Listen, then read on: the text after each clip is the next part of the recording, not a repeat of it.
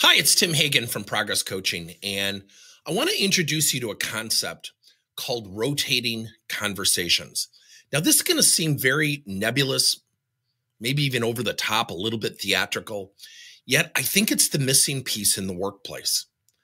I think when we talk to customers and we talk to people every single day, we're always talking about something that we're trying to solve, maybe a problem we're experiencing or what have you. So here's the question. Do you really know your people? Do your people really know each other? So in the last 4 weeks, I've experimented with this, and we do something in our coaching pods, which is our group coaching cohort. Many of our clients, we will start with 15 minutes of, you're going to go into breakout rooms and you're just going to share your weekend, your favorite sports team, what you had for dinner, what's your favorite place to vacation. And at first people are like, this is stupid. This is dumb. This is like speed dating. You get all this pushback. One client in particular who pushed back anybody is now saying, we're going to keep going, right? We're going to keep doing the networking, right? We want to talk to people from other departments. So we have a concept.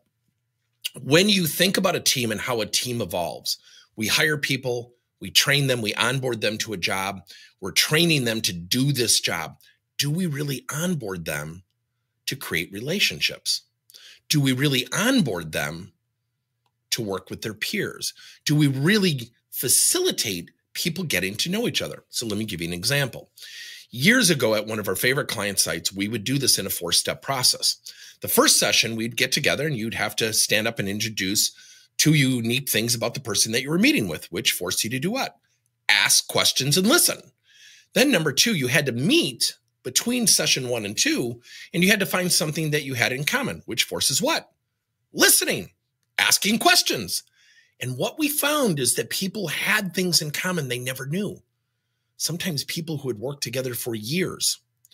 Then number 3, and this is where we create a controlled environment, you're going to provide a perception of a department, sales, finance, operations, whatever it might be. And if you are representing that department, the only thing you can say is thank you. What we do ask you to do in session 3 is write down what you've heard in terms of perceptions. You're going to go back to your department. You're then going to come back and say, here's what we're going to do to strategically address those perceptions, which does what? Facilitates thoughtful conversation of conflict. Now, how do we get there? How do we maintain momentum? That's where rotating conversations come in. Recently, we were working with a client, number of clients on DISC in emotional intelligence. And someone goes, how do we keep this going? Now, when you go through the training, and I happen to be a high ID, someone down the hallway isn't coming, oh, here comes Tim Hagen. Is he a D or an I? I can't remember. How do you keep it fresh? You set up what are called rotating conversations. We have built a whole course for leaders on how to facilitate rotating conversations, which strengthens the fiber and the foundation of the team. Where there's awareness, where there's commonality, where there's safe conversations around conflict, tightens the structure of the team.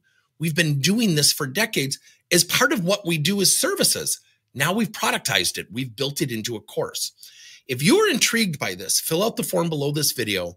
We have created a whole course on how to use conversations to strengthen the team. Now, embedded in there is something called emotional interpretation.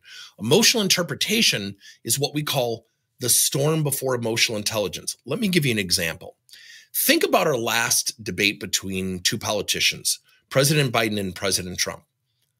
They had to have a mute button so they would listen to each other because they would just talk over each other. The 2 leaders could not have a regular conversation. Happens in the workplace all the time. Let me tell you another one. We had a client where 2 departments were at odds with each other. And every time somebody spoke, the other side would do, oh, come on. They would show all these non-verbal acts of discord, which did what? Riled up the other side. Voices started to raise. Blood pressure went up. It doesn't mean we want robots. Yet don't we want people to have really good conversations? Don't we want our people to really get to know each other? We're not suggesting to be social friends outside of work, yet where you have context, where you have conversation, where you have connection, you will have less conflict. So we have built this combination course where we teach leaders how to have rotating conversations to strengthen the team and across departmental teams. And then something called emotional interpretation, how to calmly and factually react to things, not emotionally. And that's where the fiber of the team can be somewhat disconnected because someone can overreact or hear something or take it out of context. If this intrigues you, fill out the form below. We will get you information on the course. Thanks, everybody.